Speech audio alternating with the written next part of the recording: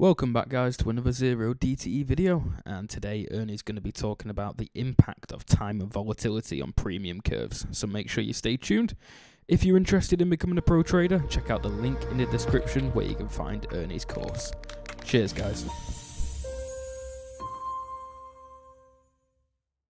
And when we first start, it looks something like this. And then as time goes on, start doing this and then that. And one thing you may notice about it is that if price is sitting somewhere around here, give that a different color. If price is sitting here or here or here, we're going to be different places on this curve. When it's here, we're going to be right there on that curve. When it's here, we're going to be right here on that curve. And when it's here, we're going to be right here on that curve. That's interesting. If I were to look at the slope of this, curve, and draw a tangent to it, you can see that this one is not so steep. This one is very steep, and this one's not steep at all.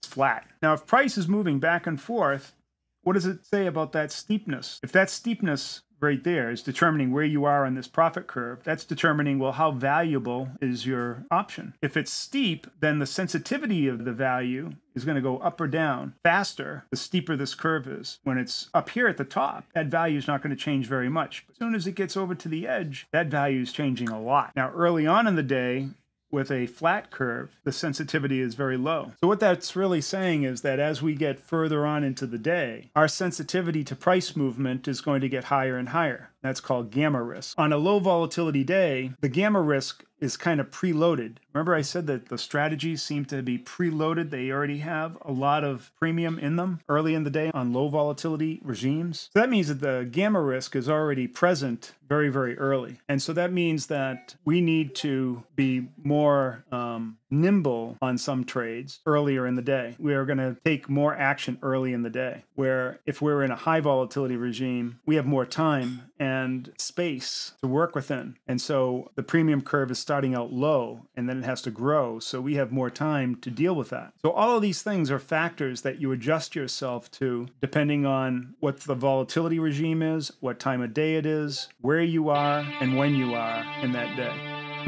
Thanks for watching guys, I hope you enjoyed the video, and if you did, make sure you hit that subscribe button and hit the like button below. If there's any questions that you might have for Coach Ernie, make sure you leave them in the comment section. Thanks guys.